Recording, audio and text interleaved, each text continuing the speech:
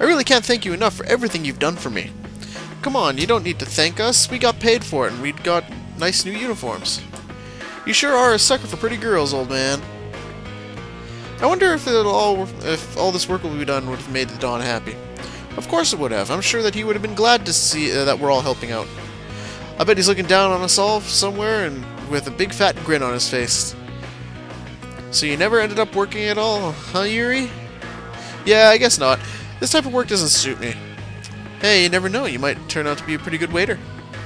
Just once, I'd like to see what Yuri looks like waiting tables. Stare me down as hard as you want. I'm not doing it. Too bad. I'll bet you'd be pretty popular. Even not every tavern can claim they have a stubborn waiter on their staff. What the hell can I get you? What the hell can I get you? Don't order that. It's horrible. Eat this, you idiot. I don't need your money. Go home.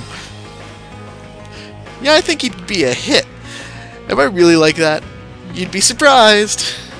I think I'll leave the waiter stuff to you guys.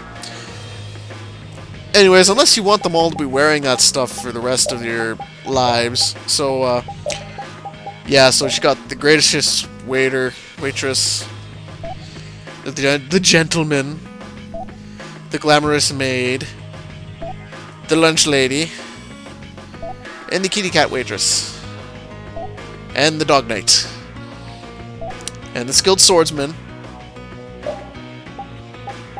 Yeah.